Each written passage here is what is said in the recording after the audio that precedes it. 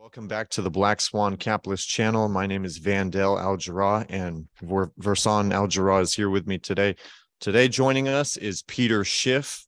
He's the Chief Marketing Strategist at Euro-Pacific Asset Management and a founding member. Peter is widely recognized as a financial analyst and has appeared frequently on Fox News, Fox Business, CNBC, CNN, and other financial and political news outlets. Peter is also the author of many best-selling books, and he achieved national notoriety in 2008 as being one of the few economists to have accurately forecast the financial crisis and housing collapse well in advance.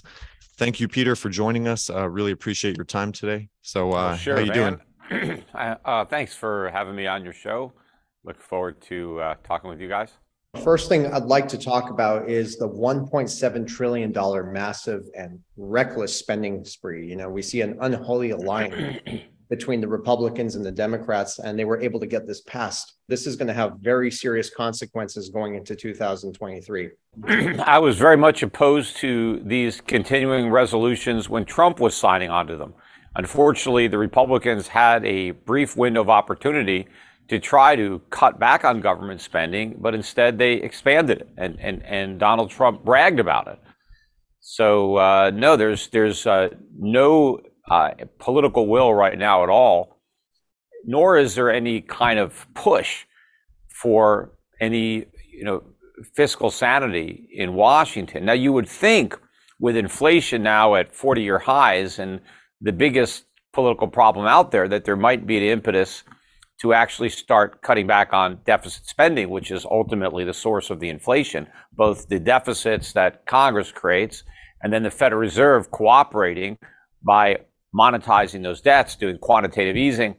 Now, the Fed is backing away from quantitative easing now. And so that obviously is going to weigh heavily on the cost of financing these deficits to the detriment of the rest of the economy. But still, I don't think the public makes the connection between the deficit spending and inflation or the backup in interest rates. But I think over the next couple of years, that may be a different story, and there may be some type of impetus to reduce spending. But for now, they keep on spending money, and so the inflation problem is going to get worse. And it's not just the discretionary spending, because that's what this $1.7 trillion spending bill was. That was the discretionary spending, but we have most of the spending on autopilot. And it's not just on autopilot, it's going up every year because all these programs automatically increase spending. And a lot of them are indexed to some type of inflation rate, the CPI. And so we know they're going up even more now. So that's an even bigger problem than the discretionary is Social Security and Medicare and all these things that they don't even vote on that are just automatic. Wow. So more spending, more inflation, more suffering across the USA, basically. Yeah, well, all of this government has to be paid for. The public has to pick up the cost of all these programs, and nobody's taxes are being raised. And so the public has to ask the question, well, if I'm not being taxed, where's the money coming from? How is the government spending this money? Well, they're spending it because the Federal Reserve creates it. But that doesn't mean that there's no cost, because if that was true, then let's just eliminate all taxes and just have the Fed print up all the money and everybody gets government for free. Well, there's no free lunch.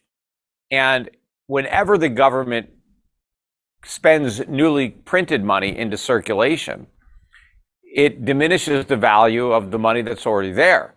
So if you have money that you saved or that you've earned, and the government runs deficits and creates money and spends it, then the value of all your money goes down. And the way you see that is the price of everything you buy goes up. And we talk about that or label it inflation, but it's not inflation. The inflation was the expansion of the money supply. The result of inflation is that the price of everything went up, but the difference, what you pay, the extra cost of all these goods and services amounts to a tax. So instead of paying for government spending through higher income taxes, you pay through higher inflation. It's higher prices that you end up paying. See, if the government took my money then I would have less money to spend, and so I would end up with less stuff. But if the government just takes my purchasing power through inflation, I have the same amount of money, but I end up buying less stuff because the stuff costs more. And so the stuff that I can no longer afford to buy, well, that's the tax. Somebody else spent that money. The recipient of a government check got to buy the things that I can no longer afford because prices went up.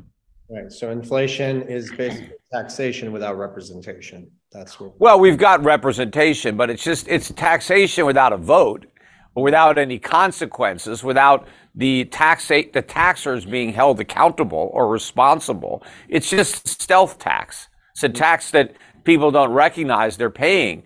But it's also the most regressive of all taxes because it falls hardest on really those who can least afford it. And that is the middle class or the working poor. They just get clobbered by inflation. When you're rich, the inflation tax is a nuisance at most. Mm-hmm. If the cost of living goes up, if you're only spending 10%, let's say, or 5% of your income, and the rest of it you're just investing. If the cost of living goes up, you don't suffer. Maybe you invest a little less, so the economy suffers because there's not as much investment capital, and so you don't have as much economic growth. You don't have as much job creation. But the wealthy people who cut back on their investing to pay higher food prices or things like that, their standard of living doesn't decline. Maybe their children will inherit less. I don't know, but they're fine. But when you're living paycheck to paycheck, when pretty much you're spending all your money on food and energy and rent and utilities and taxes and insurance, when prices go up 10, 20%, it is a big, big deal. Definitely. And I see, you already know this probably, but a lot of the middle class and the lower income class are maxing out their credit cards. So you're seeing people running around town, doing shopping, whatever, just buying new vehicles, new clothes, luxury things they totally need, not necessities. And they really can't afford it because of gas prices, food prices, cost of living is going up, but they're still using those credit cards to get by. Credit is still too plentiful thanks to the Fed. What people need to be doing is stop buying stuff that they can't afford. They need to tear up those credit cards and save, but they're not going to do that unless the Fed raises interest rates well above the inflation rate, which they're not going to do because the people who are in debt can't afford to pay and we'd have a financial crisis. Mm-hmm. So the Fed could pretend that it's going to fight inflation, but it's not actually prepared to fight it. Because if it did it would have an even bigger problem on its hands, at least from its perspective, and that would be a complete economic collapse and financial crisis. And we wouldn't be talking about whether or not we're in recession. We'd be talking about whether or not it's a recession or a depression. We could see very high inflation then.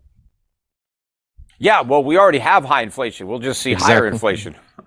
So even though it's coming down slightly for what they're reporting, we're still going to see that even higher in 2023. Everything ebbs and flows.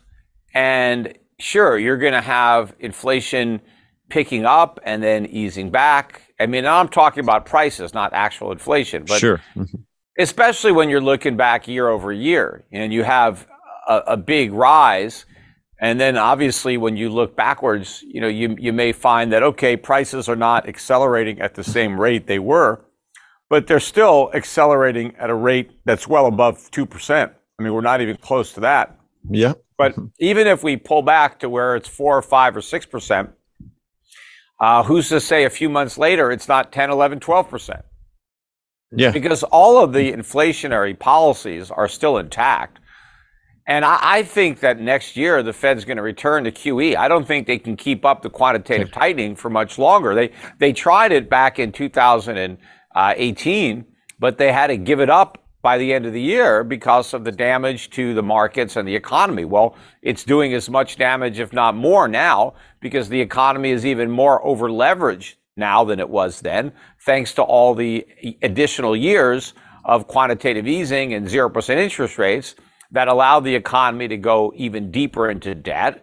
And so now it's even more dependent on low interest rates and therefore an even bigger collapse when those low rates are removed. So in other words, we're in a bubble and it just keeps getting bigger. That's basically what's happening. Yes, and the air is coming out, but whenever enough of it comes out, the Fed just blows more back in. That's the way they've been operating. Well, how long can that go on for, in your opinion? Well, it's already gone on longer than I would have thought a decade ago. So we're living literally on borrowed time. The whole thing can implode at any moment. But I think the fact that we have had this now outburst in inflation, that kind of lets you know that we're nearing the end of the line, because the only reason the Fed was able to get away with all this was because they could claim we didn't have enough inflation. They were able to point to a CPI that was below 2%, and they said, hey, we don't even have enough inflation yet. We can print all this money. We can keep rates down because, we're still below our target. But now that they're miles above the target, there really is no excuse to create more inflation. But that's the only tool the Fed has in its toolkit. I mean, every problem it's confronted, it's solved with inflation. Well, now that inflation itself has become the problem, they've got no tools. You can't solve the inflation problem by creating more inflation. So for now, central banks are going to continue to inflate. And as we're seeing right now, they're going to continue to inflate this debt market, and until at some point where the printing machine stops. And that's going to happen, I believe, very soon. Yeah, I mean, they're trying to inflate less. They are raising rates. They are cutting back on their money printing. But, there's still a lot of inflation in the pipeline, and their policies are still inflationary, even if they're less inflationary than they were. But, just like if you're a heroin addict and you just decide to use less heroin, you're still taking heroin.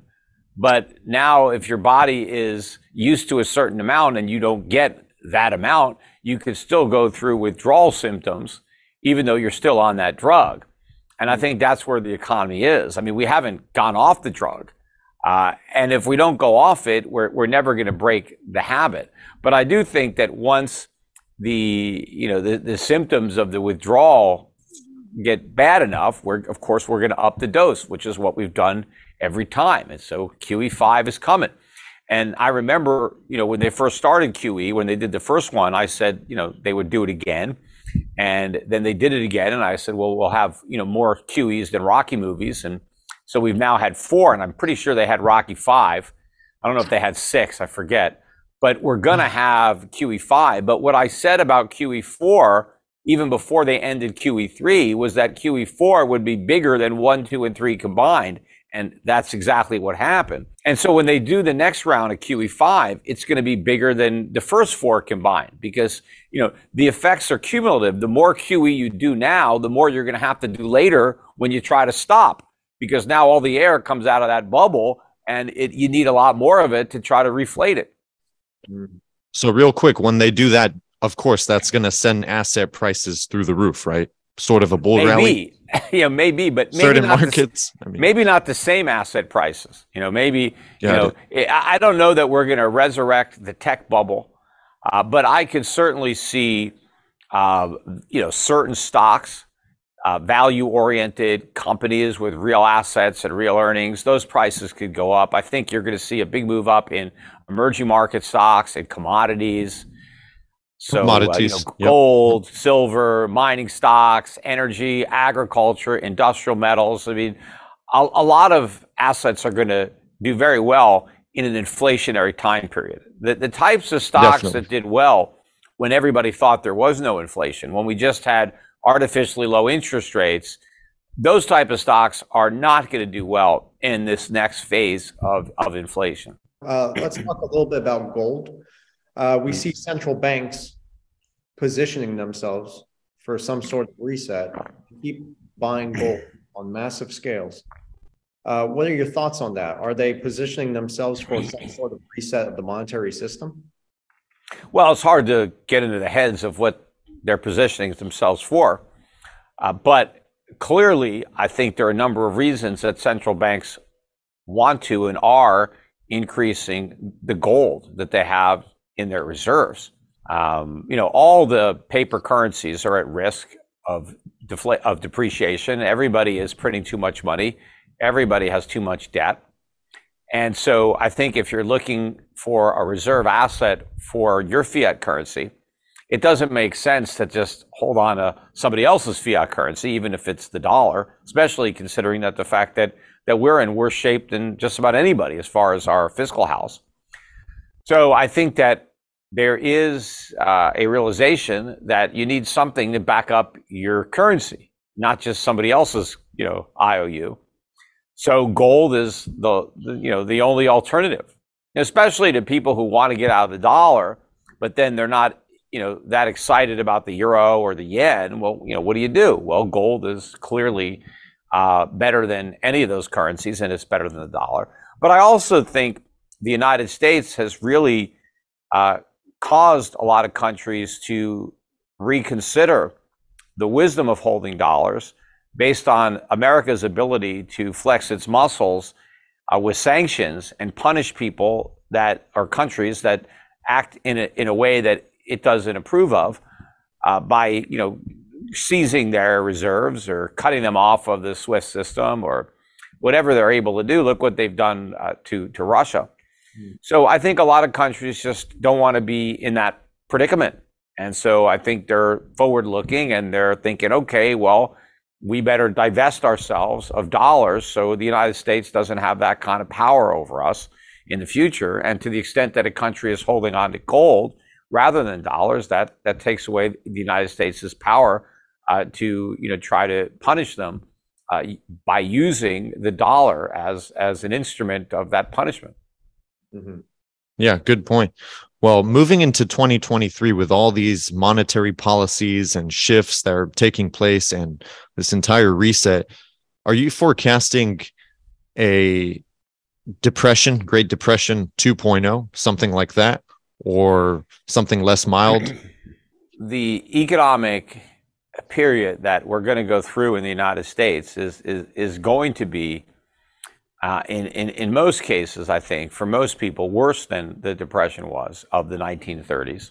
I think we have a much bigger bubble than the one that the Fed inflated in the latter part of the 1920s. I mean, we had the stock market bubble because of the Fed, and the bubble popped, but we had a depression because of the government, because of Hoover and Roosevelt and their interventionist policies that got in the way of the free market correcting the mistakes that were created during that bubble.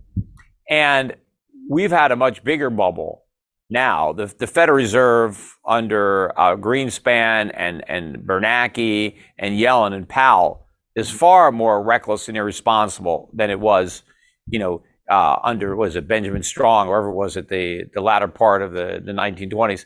And so the mistakes that have been made are on a monumental scale greater than what they were in the 20s. And it's going to take a much bigger economic contraction for the markets to, fix this.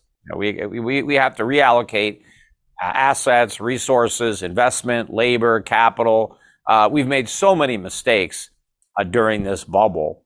And normally a bust is proportionate to the boom that makes it necessary. And we've had the biggest boom, and so we should have the biggest bust. But the other problem is that I know the government is not going to sit back and let the free market function.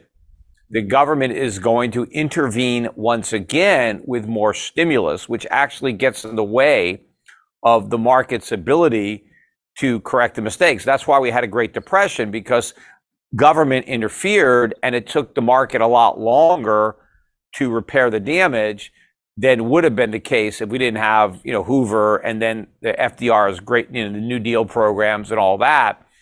But, the historians don't get that. They think that the depression or the crash was the fault of capitalism and that government saved us, with socialism. But that it's the opposite, that of course is true.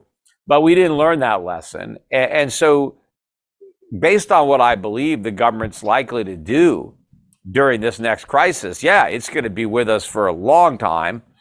And the ability of the government to try to sweep it under the rug with inflation is gone. I mean, they're not going to be able to do what they did after the 2008 financial crisis or even after the COVID pandemic shut down. because any money that Fed prints is going to go directly to consumer prices. It's not going to go to the NASDAQ.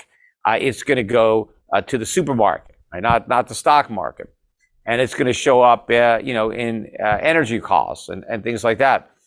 And I think the dollar, the next time we try this, is just going to collapse. I don't think you're going to see a bunch of people buying the dollar again as a safe haven. I think the epicenter of the crisis is going to be the dollar and U.S. Treasuries. It's not going to be a mortgage crisis like we had, or subprime in '08. It's actually going to be a sovereign debt crisis where it's the credit of the United States government that is at issue. So when you say the dollar will collapse and you foresee that happening during this next crash that takes place due to all the circumstances and everything going on, when you say the dollar collapse, how would that manifest in the real world? Well, you'd see the decline in foreign exchange markets. Okay. So you would need more dollars to buy, other currencies. Sure. You would see it even more dramatically in terms of things like gold, silver prices. You need a lot more dollars to buy an ounce of gold. Interesting. You'll see it, in terms of other consumer goods. The purchasing power domestically of the dollar is going to go way down. People are going to need twice as many, 3 times as many, 4 times as many dollars to buy, what they used to buy. Yeah. That's why so many Americans now have 2 and 3 jobs. They used to have one job, but they can't afford to live with one job anymore. So they need 2 or 3. And, I don't know how many jobs one person can hold down at a time. I mean, at some point, there's not enough hours in the day. But I do think you're going to see a lot of retired people coming out of retirement, and they're going to be taking jobs because their retirement income is not going to be sufficient to, put food on the table and keep the lights on or the heat on. We may start to see young people finally, dropping out of school, going to work because they're not going to be able to afford college if they can't afford food. I mean, in my opinion, Peter, this is pure corruption and evil, even because they're intentionally wiping out an entire class of people. When you think about it from the perspective of, government, their main concern is their own reelection. And so they're simply pursuing the policies that they think are most likely to win them the most votes in the next election. And that's never to tell the truth about how bad things are and how there's nothing government can do but, step back and let the free market function, and we just have to tough it up. That's not a campaign slogan, suck it up. It's, the voter is looking for the politician that's promising help, and help in the form of a check. Yes, we will give you money. And so that's what these guys are just thinking about is, how can we give voters money so we get their vote? But the problem is voters don't realize that the money they're getting is less and less valuable because of all these programs. And eventually, no one's going to want government money because it's not going to buy anything. So it's not going to make a difference if the government sends you a stimulus check if there's nobody that wants the money. And so you can't buy anything with the stimulus check. So basically, well, if we keep going down this path, which we are, a global currency reset is inevitable at some point.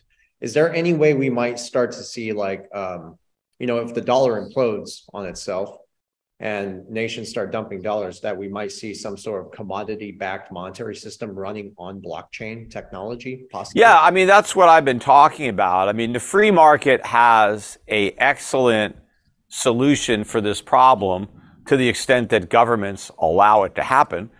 Governments seem to have a lot of, power. Mm-hmm. But, governments didn't always create the money. Right. Governments didn't invent money. Money was invented privately. And all sorts of commodities functioned as money early on. And of course, before money, it was barter.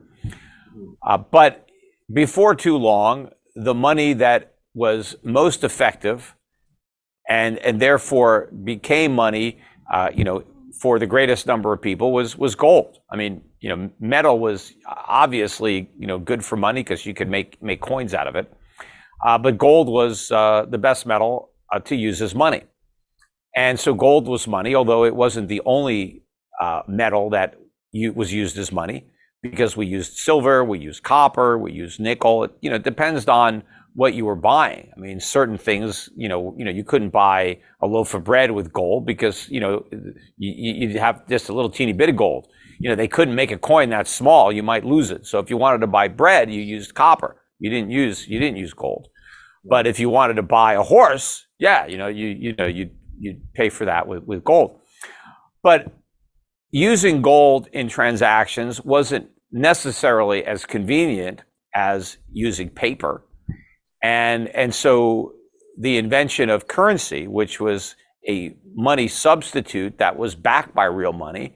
So you would leave your gold initially with a blacksmith, but then with a banker, you left your gold there.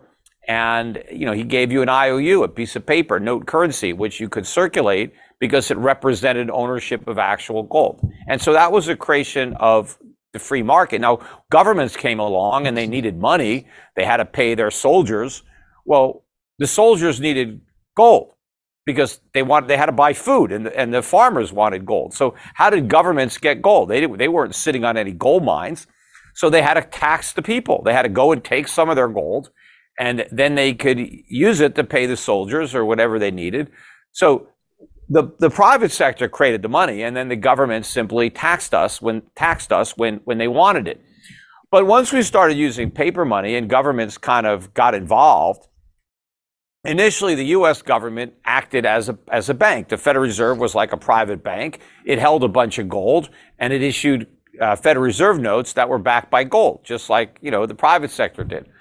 But then the U.S. government defaulted on the promise to redeem its notes in real money, and we started, using just government paper. Right. And then once the government realized, hey, wait a minute, now we create money. We don't have to tax people to get money. We just create it out of thin air.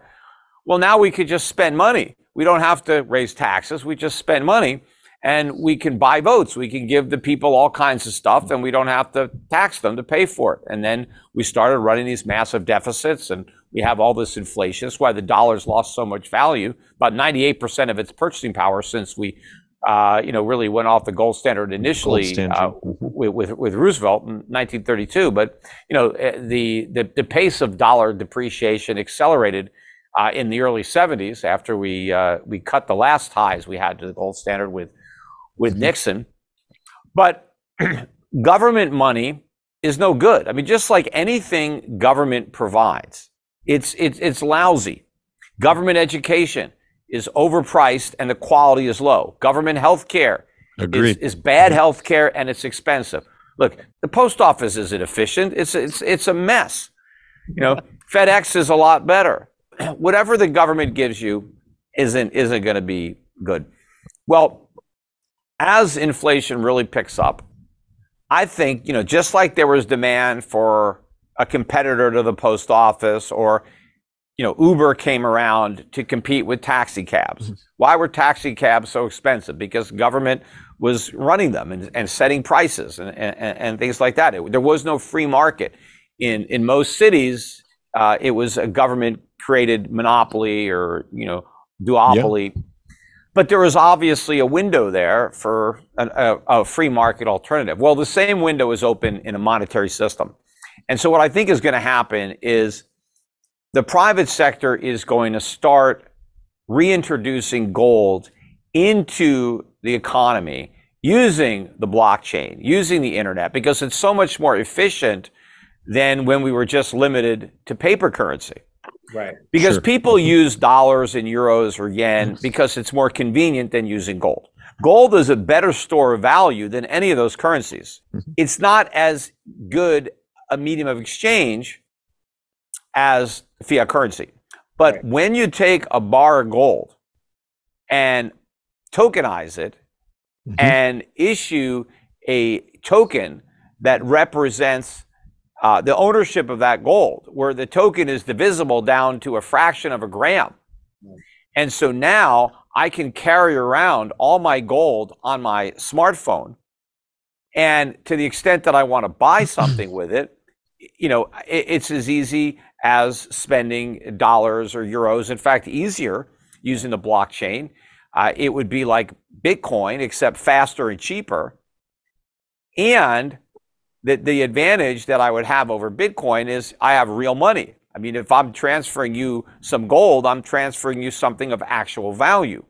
And gold is stable. I mean, so if you sell me your goods or services and I pay you in gold, you've got something of value in exchange for what you gave me. And you don't have to worry about going to bed and waking up the next night and it's 10%, 20% lower, or it's worthless or whatever, because you know that gold is stable. And you also know that, somebody else wants gold, whether it's, your landlord who's now wants his rent in gold, or the grocer who's selling, food for gold, whatever it is. But once we reintroduce real money in a way that's convenient and easy to use, then everybody will reject government money. Government money is inefficient and, it just loses value over time.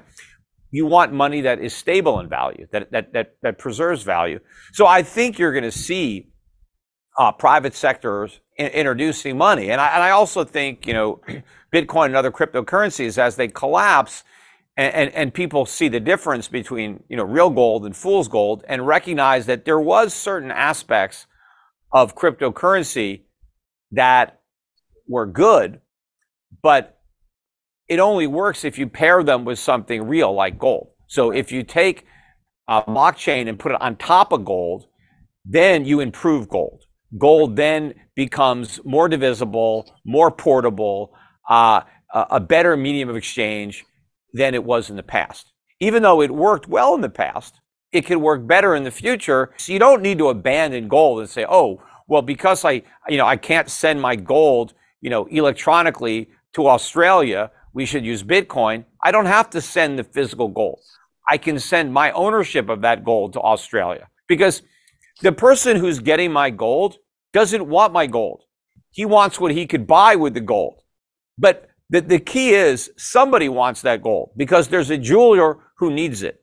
There is a semiconductor manufacturer who needs it. There is a dentist who needs it. There's an aerospace company that needs the gold. Gold is a real commodity, and that's what gives it value. And the fact that it will always be needed means it will always have value.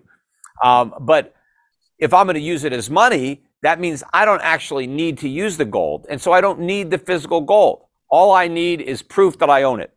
Right. And if I have that digitally with a blockchain, then I could use my gold to pay for my groceries, to pay for my rent. And of course, my landlord could collect his rent in gold. So all of this can work very efficiently. And I think more and more people will be moving in that direction as inflation picks up and more people look for alternatives to traditional fiat currencies and also to these new fiat cryptocurrencies. Right. So fintech technology, digitizing commodities really could be some sort of reset for the monetary system. If the people demand to be paid in real money, and more stores and merchants refuse to accept dollars or euro and demand to be paid in gold, well, then eventually the governments are going to have to move in that direction. And the governments are going to have to go back to honest taxation, because we need to take the power of money creation away from government. Government should not be empowered to create money out of thin air. Mm-hmm. Money needs to be a commodity, and if the government wants it, it needs to find a way of procuring it honestly, right? So it has to provide a service that it can charge us for. Like if the government wants to build a subway system and it wants to charge me some gold to ride on their subways, if it's a good deal and they earn the gold, then they can get it. But of course, they also have the power of taxation. So if they want to provide a police force, or if they want to provide a fire department, whatever else they want, and they need money, well, they have to tax me. They have to actually raise my taxes and collect that money honestly. They can't just create it out of thin air with a printing press. If there was a digital asset that was fast, 3 to 5 seconds as a bridge currency or bridge neutral, bridge digital asset, lowers the cost of moving money, something that's scalable, real-time settlement, 3 to 5 seconds, like I just said, and energy efficient, something like that, that was pegged or backed by gold or some sort of commodity. Do you think that would have value? Yeah, look, when you take gold bullion and you turn it into a coin based on utility, right? You add value to the gold. right? When the Canadian Mint makes a maple leaf, and there's an ounce of gold in a 1 ounce maple leaf, that coin is going to trade at a premium to the value of the gold, as if it was just, in a nugget. And the reason for that is that if I hold a 1 ounce Canadian maple leaf in my hand, I know that I've got an ounce of gold. I trust the Canadian Mint that that coin is made of gold. And I can look at the coin, I can see the mill marks on the edges, and I know, okay, it hasn't been shaved, it's a full ounce, and I trust it. And so might somebody else who I would barter it to. If somebody wanted my gold and I handed them a 1 ounce Canadian maple leaf, they know, okay, yeah, that's an ounce of gold. If I just said, here's a rock with some gold in it, why don't you weigh it? Or if I even had a coin by a mint that nobody ever heard of, it's like, what the hell's that? How do I know what that is? So yes, there's some value there. And do I think that if you have a reliable company effectively minting a digital token and saying, hey, this token is backed 100% by gold in this vault, and here's where it's stored, and it's independently audited and it's insured, so you have confidence that the gold is actually there. And in fact, if you ever want the gold, you can take delivery. You just might have to pay a fee to get it shipped to you, and depending on what type of coin or bar you want, you're going to have to pay for the physical cost of taking this big bar and making smaller denomination coins or bars out of it. Then yeah, I think that has value beyond just the value of the gold.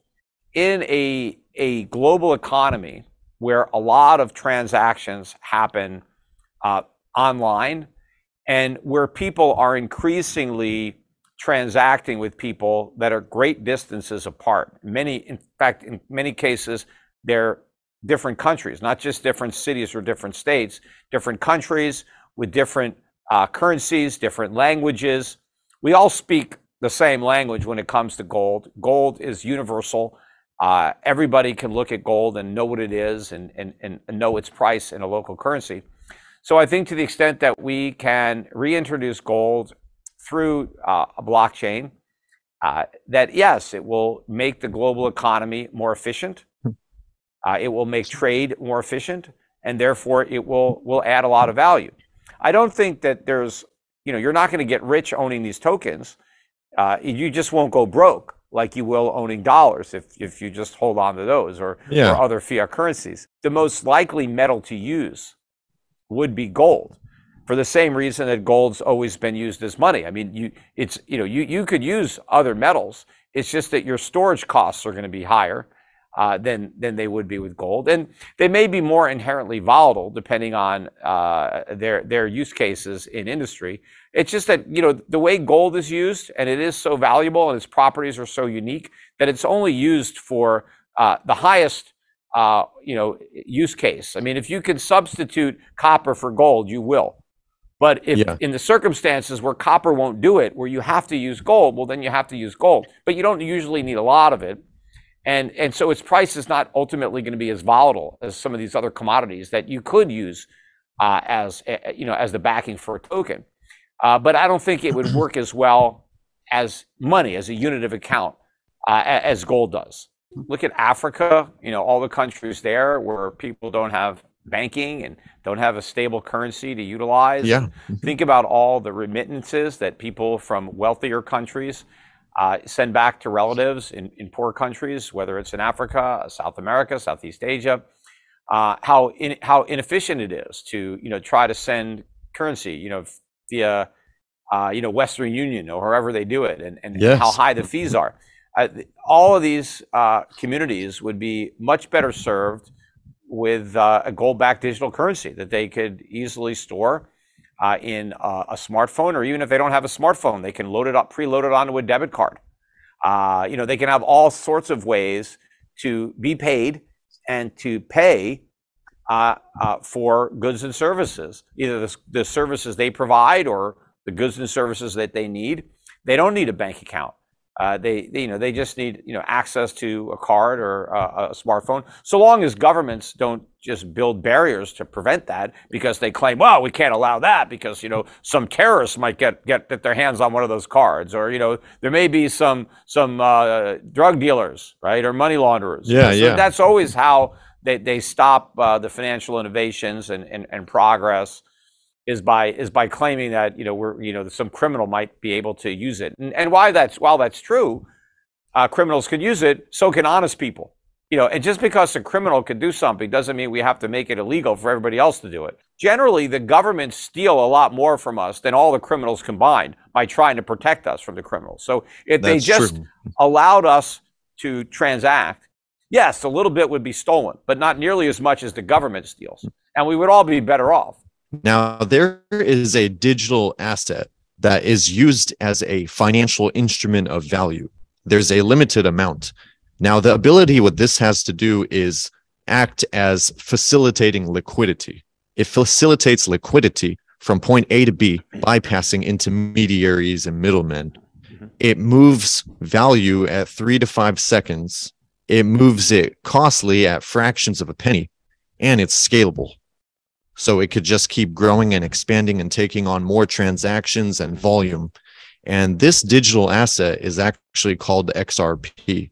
Ripple is the company. XRP, XRP is the token. Yeah. Is the token which facilitates liquidity. What's interesting is Ripple is rubbing shoulders with all the elite organizations and financial institutions in the world, and the World Bank Group, based out of Washington, had a document that was published. They had a stablecoin section, and they spoke specifically in detail of the use case and utility as a financial instrument for XRP.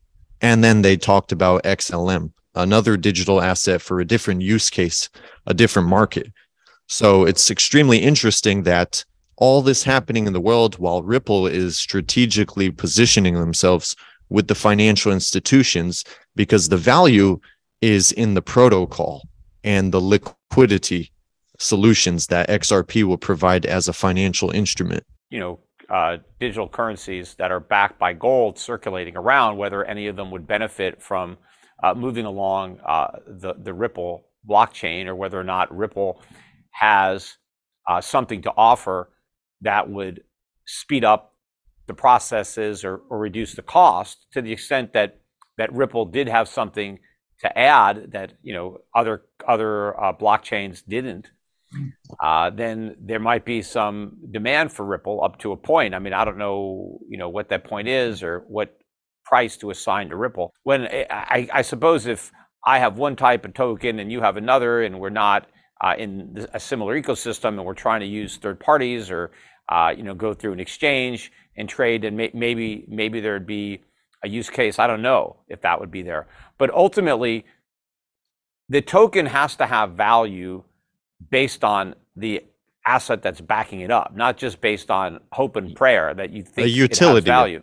Utility as well, and use case. Right. Well, the solving a question problem. Is though, right, if you just have a token that has utility, you have to measure that utility by the value that it's able to bring me. So if, for example, I can put my gold token on Ripple, and that increases the functionality of my token, it makes it easier for me to spend it or to earn it, because it lowers the transaction costs, the time, and it increases the speed, then yes, there's a value there. How much, it's hard to say, but yes, and you can measure. That's what XRP is doing. It's acting as a neutral bridge currency to move value, kind of how we send pictures and emails through the internet, moving information. Yeah, I know that. Focused on moving value. Where XRP stands now on, because isn't that one of the tokens that the SEC said was a security, and I know it's been wrapped up in litigation. They did that with Uber when they were disrupting the taxi business. They did it with Tesla when they were disrupting oil and cars, and same thing with the internet. You know how the SEC is, Peter. Any innovation or technology disrupting a sector, they'll come after you. They try to regulate it. then they control it, and then they adapt it. Mhm. So they're disrupting the financial system on the back end, based on our research. So, yeah, we wanted to get your opinion on that because Yeah, that's well, what's I don't happening. know enough about the functionality of Ripple to know whether Oh, or okay. not it ultimately is going to add some value to these type of transactions, and then how much value it would add, and therefore what would a token be worth. Mm. And of course, a lot of it depends on the supply, the future supply of Ripple, and how many Ripple do you actually need, or a fraction of a Ripple to affect the transaction. So there's a lot there. This also is very interesting. We see the Bank of International Settlements moving gold from a tier 3 asset class to a tier 1, and there are talks about reevaluation of the gold price, precious metals markets. Are you aware of this? Yeah, well, I know in banking, and it certainly makes sense that gold is a tier 1 asset. I mean, it's probably the safest asset that a bank can hold, especially now. And in fact, if you look at the performance of gold this year, I mean, gold has hit record highs in most currencies against the dollar, but it's not down nearly as much as other assets. Sure. So, banks that hold gold have held up a lot better than banks that held just about anything else. Mm. And I think next year, gold is going to go up against the dollar as well. And I think it will continue to rise against other currencies as other assets fall, particularly bonds. A lot of these central banks own government bonds. I mean, those things have been decimated. I mean, even if the dollar hasn't gone down, treasuries have gone way down. So if you have a portfolio of U.S. treasuries, you've lost a lot more than a portfolio of gold. So do you think we could go back to a gold standard? But the government is going to resist it. I explained earlier that it's the government that is the enemy of a gold standard. I mean, because the gold standard protects people from government. It protects people from government profligacy. It requires politicians to be honest. Politicians don't want to be honest. They want to get elected, and they get elected by lying. And so gold is in their way. It stands, as a barrier. And so the government wants to dismantle that barrier. But as private citizens, we should want to resurrect it. If we want our liberty back, our freedom and our prosperity, then we want gold to protect us from government. There is no historical precedent for a fiat currency surviving. I mean, we didn't invent fiat currency in America, right? It's been around for hundreds of years. And it's always failed. There's never an example. You can't go back 100 years ago, 150 years ago, 200 years ago, and say, here's a fiat currency, and you could still buy something with it. They're all worthless. Now, the only difference between the fiat currencies we have now and the fiat currencies we had 100 years ago, 200 years ago, 300 years ago, is that the whole world is using fiat currency at the same time. See, normally it was like one country would do it and then it would collapse, right? Because the other countries are smart enough not to do it. But now they're all dumb enough to do it. We got the whole world. I think the last holdout was like Switzerland, and they eventually got rid of their gold. But we got the whole world, in this doomed experiment that has failed every time it's been run. And so this one is going to end in failure. It's just that because it involves so many countries, it's gone on for a longer period of time. And because it's gone on for so long, it's done so much damage. Right. And so when we get the death of this fiat system, it's going to be very violent and, a lot more collateral damage than in the past when, just one country's fiat currency went away. And then that country went back to the gold standard like everybody else. So you're going to have the whole world that is going to have to go through this transition from a fiat system back to real money. Okay. Real quick, let's talk a little bit about Bitcoin. Again, we've been following you for a very long time. We know you're not a Bitcoin fan. We aren't either. People see it as a store of value. I think that's absolutely nuts.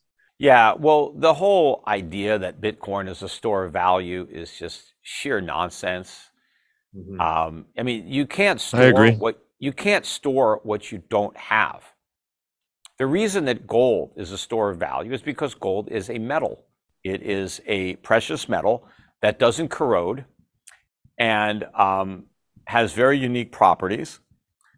And if I have gold and I bury it in the ground, and you dig it up in 100 years or 1,000 years, that gold is exactly the way it was when it was buried. Nothing has changed. In fact, I can take my gold, I can melt it down, make jewelry out of it, and in 1,000 years, they can melt down that bracelet or that necklace, and they could get the same gold that was there originally. It wouldn't have been diminished at all by the fact that it had been made into a piece of jewelry.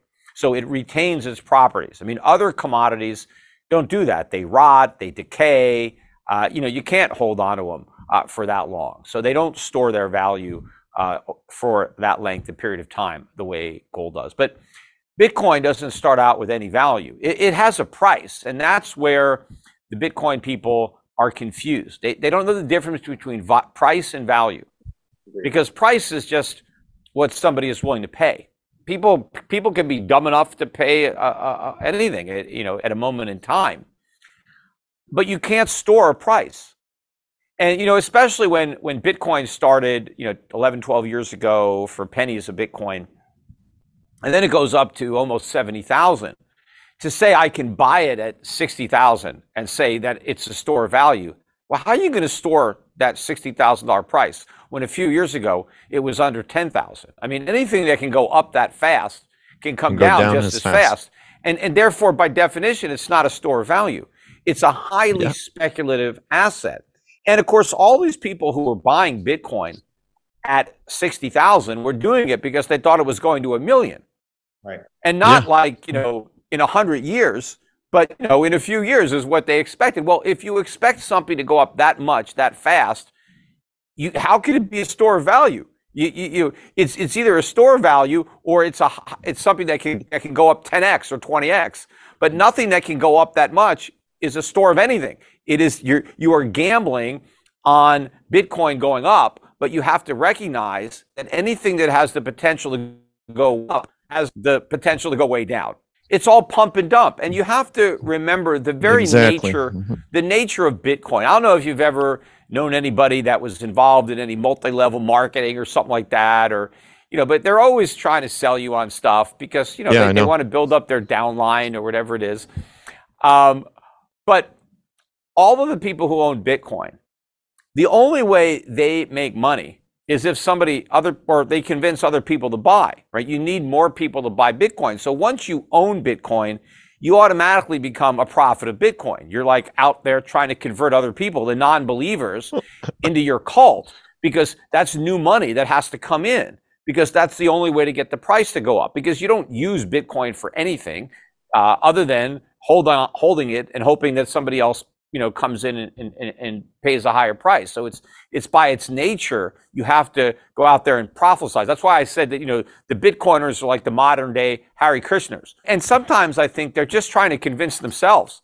They have to keep reselling themselves. So they hodl and they tune out all the FUD, right? And, which is just, FUD is like rational arguments that you have no response to. So you have to just dismiss it as if, these people are just trying to scare us out of our precious Bitcoin. But look, Bitcoin is, as we're recording this, Bitcoin is south of 17,000.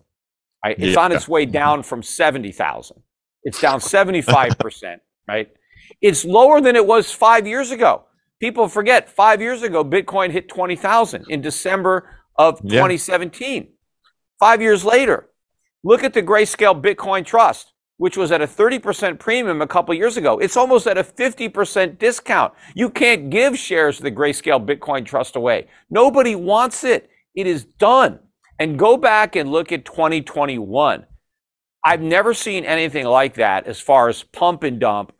Massive money spent.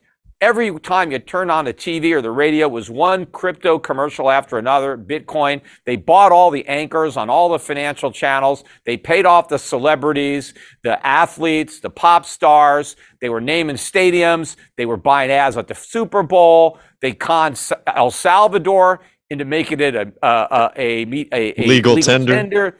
They got Michael Saylor to lever up his balance sheet of his software company to buy it. They conned poor Anthony Scaramucci into Skybridge and launching all these funds, which are all now down 80, 90, 95%. I mean, everybody that bought Bitcoin into the hype of 2021 is it been killed. And we also gave birth to the NFTs, to top it all off, as if crypto wasn't worthless enough. We had to come up with another worthless concept.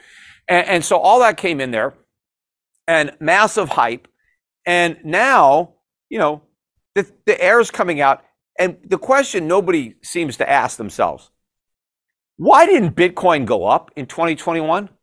With unprecedented advertising to cram it down everybody's throats, with all these institutions supposedly getting involved in Bitcoin, how is it that the price went down?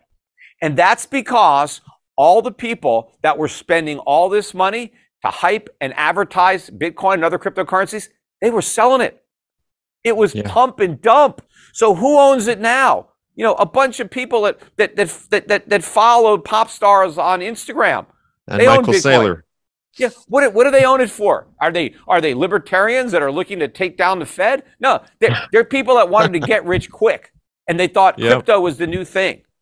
Crypto. I got to get in on crypto, and so now they're going to be getting out of crypto because people are going to be selling it. Wait till you see next year. I mean, next year is going to be so much worse because next year is when I think the margin calls come in for the average hodler who's been living off of borrowed money for the last couple of years because they didn't want to sell their precious Bitcoin, they didn't want to pay the taxes, and they didn't want to give up the upside when it went to the moon. So they were just borrowing, and they're probably going to start getting margin calls. I think when we're below 10,000 is where I think you'll start to see a lot of people having to put up more money, and they're not going to have it, and so then they're just going to have to get their crypto sold. Well, who's going to buy? I'm waiting for the margin calls on, MicroStrategy. Yeah. I mean, I think that company is going to go out of business. I think ultimately, whether the creditors want to operate the software company or not, who knows? I think there's a collapse coming with the Grayscale Trust. I mean, it's not trading at a 50% discount, by accident. I mean, obviously, there's a problem there. And there could be a financial problem brewing at Grayscale, which may ultimately result in the liquidation of that trust, which means all the Bitcoin that they have to be sold into the market. Who's going to buy them? Right. There could be a collapse coming next year in Tether. And one thing we know, we're going to get massive regulation coming from Washington because of FTX. I mean, that's the crazy thing. We just had FTX blow up, and everybody is just as bullish. All these diehard hodlers, they still can't, see what's going on. I mean, look at Coinbase is at a new 52-week low today as we're speaking, down another 6 or 7%. I mean, it's down well over 80% since it did its direct listing a year and a half ago. It's IPO. But it's not even benefiting from wiping out its competitors. Even though it's all regulated, it's still collapsing because the whole business model is gone. I mean, it's all based on people trading cryptocurrencies. Well, they're not going to trade them when they don't have any value. Right. No one's going to want them. And so, that's part of the malinvestment that we've had is the entire crypto and blockchain industry has been malinvestment. All of these companies that have been started over the last couple of years are going to fold. They're going to go out of business. Any money they borrowed isn't going to get repaid, and all the workers they've hired are going to be unemployed. Another thing is you mentioned margin calls. That's an interesting key point because, also we're going to start to see massive layoffs going into 2023 because of the financial crisis where these companies are going to have to file for bankruptcy. Is that something you're still forecasting? Yeah, because a lot of these companies never generated a profit, but they still had a lot of workers. Well, how did they pay them? Well, they sold stock to investors, and they used that money to pay their workers. Plus, a lot of the workers were willing to work for stock, right? They wanted the stock in the companies because the stock was going to go up, and so they were going to make a lot of money. Well, when the stocks blow up and all their option packages are way underwater, and the companies don't even have the money to keep the payroll because they're losing money, they have no cash flow to pay the workers, and they can't sell more stock because investors don't want to buy the stocks anymore because the companies aren't profitable. Companies are going to have to downsize. They're going to have to reduce their burn. So they're going to get rid of workers. And, this is going to be particularly problematic in the crypto space, because I bet that most of the people who work for crypto companies, blockchain companies, they're not there just because, I just happened to get this job.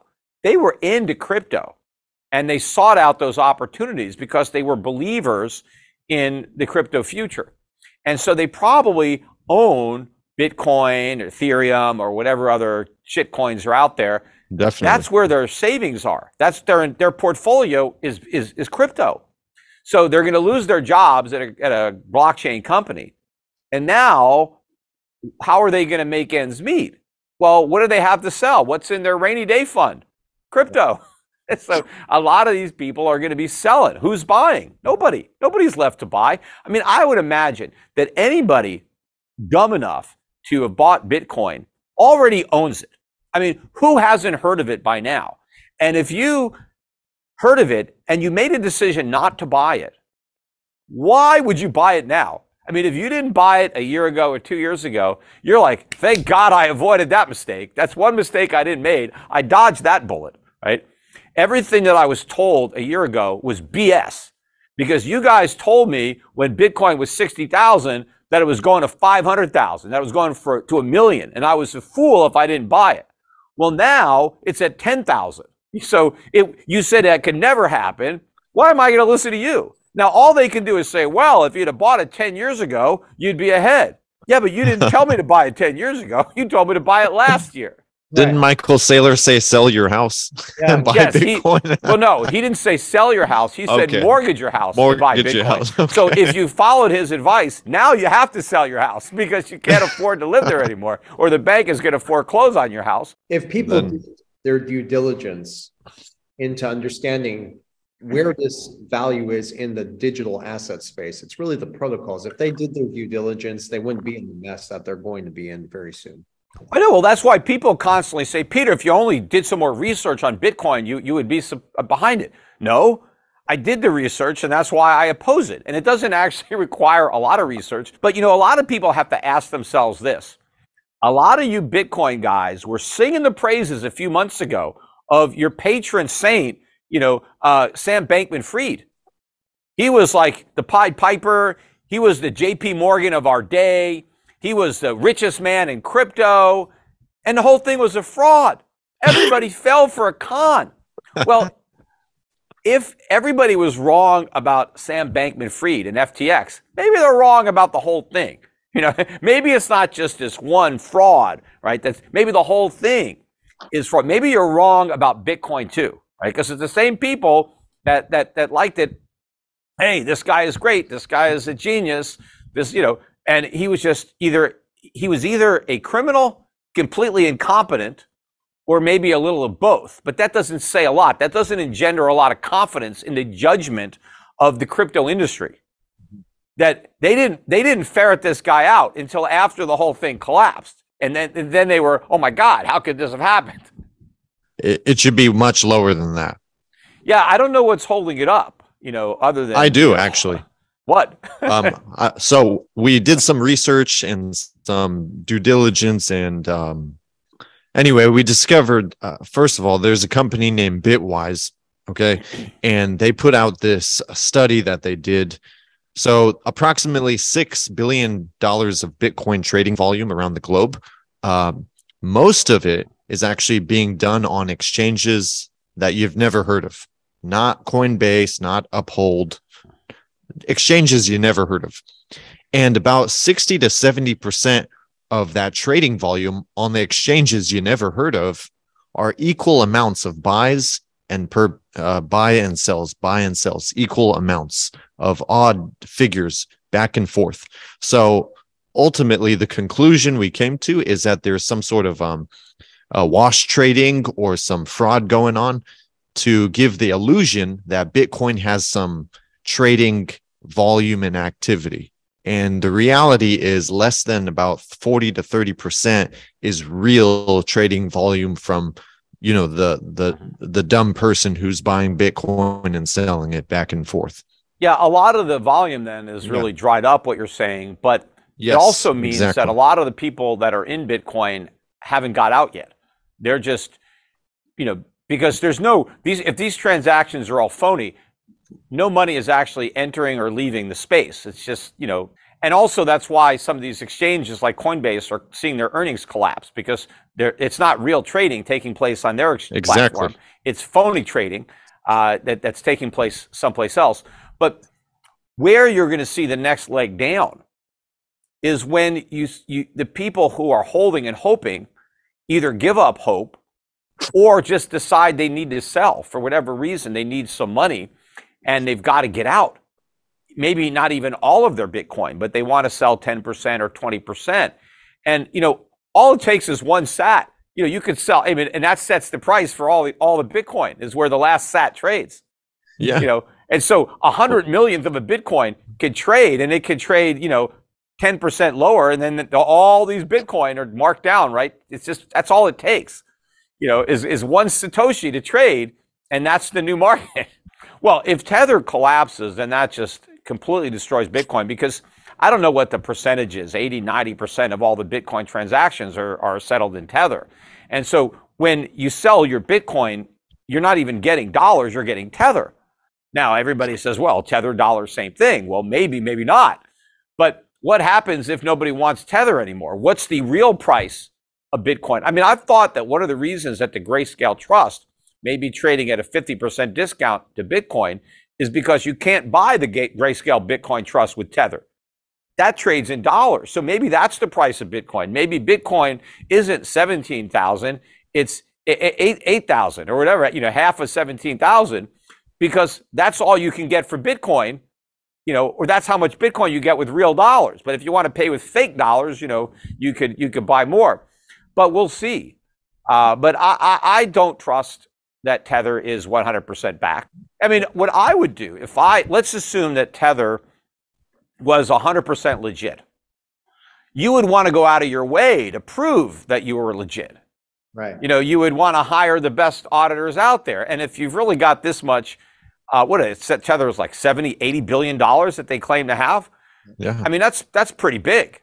That's a lot of cash. Apparently nobody trades with Tether. Like none of these dealers have them as a customer. Like that was one of the tells from Bernie Madoff, right? Nobody actually traded with Madoff.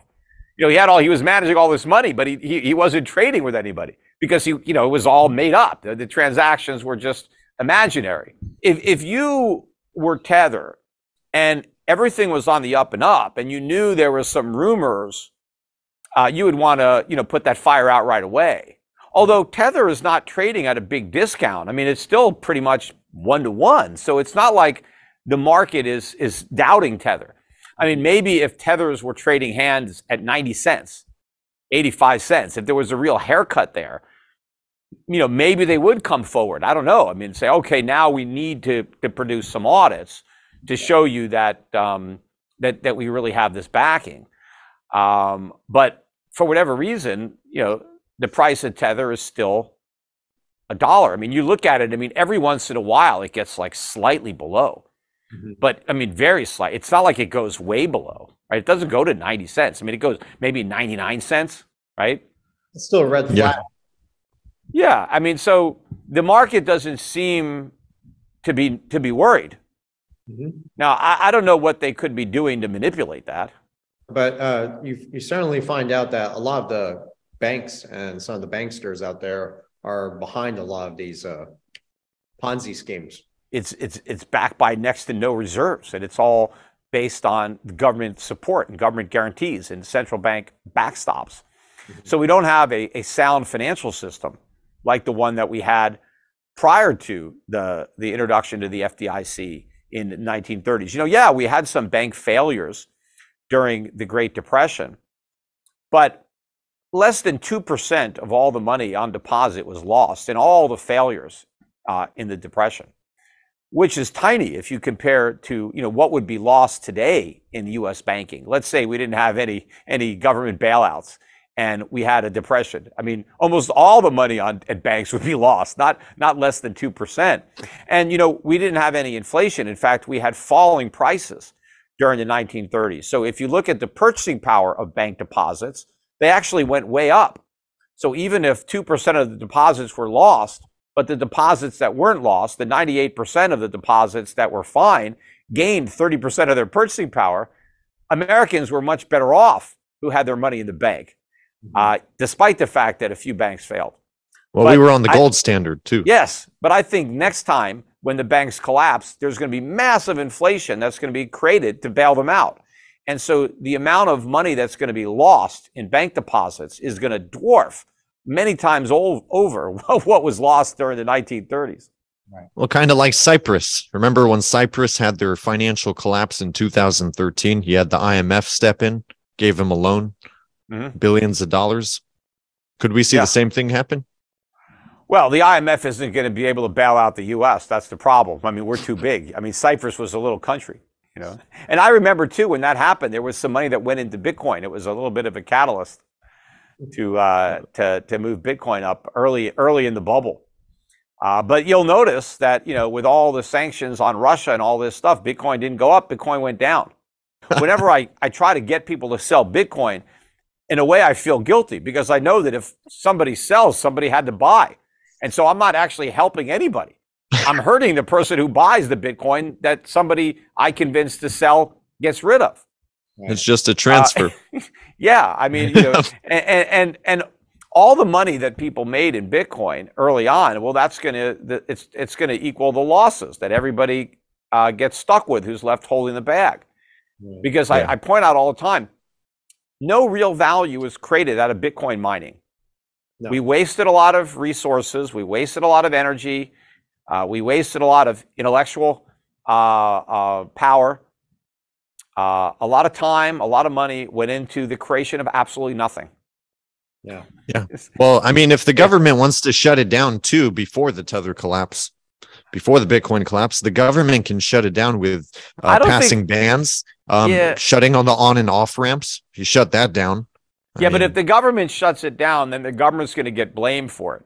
The government, if they're smart, they'll just let it collapse all by itself, and then they'll come in after the fact and come up with new regulation. I don't think they want to kill it. They want to let it die on its own. Or they could blame it on a cyber attack and say Russia did it or something. Anyway, Peter, listen, man, thank you so much for joining us here today. I know it's past an hour, so well, wanted to wrap it up. And you know, in the meantime, anybody, if you still got Bitcoin, sell. You know, if you were lucky enough to get in years and years ago, 7, 8, 9, 10 years ago, and you've got gains, you know, leave the casino before you give up the gains. If you bought a few years ago and you're down 20, 30, 40, 50%, sell, cut your losses. You made a mistake, but don't go down to zero because you can make your money back. You know, there are other places that you can invest and you can recoup those losses. You won't recoup those losses holding on to Bitcoin, right? You don't have to stay with the girl you brought to the dance, right? You can change partners when you realize that the one that you brought can't dance. But you know, get into gold, get into silver, get into stocks, real stocks. I mean, I'm managing portfolios for people of equities that I think have real potential. And if you want to speculate, I think there's a lot of these junior gold mining companies that can go up 10x, that can go up 20x. So even if you lost 80% of your money in crypto, right, you can actually make it back. You only need to get 5 times your money to get even if you lost 80%. So if you can get 10x in some gold stocks, you can actually double your money going back to the beginning, even though you've lost 80% of it.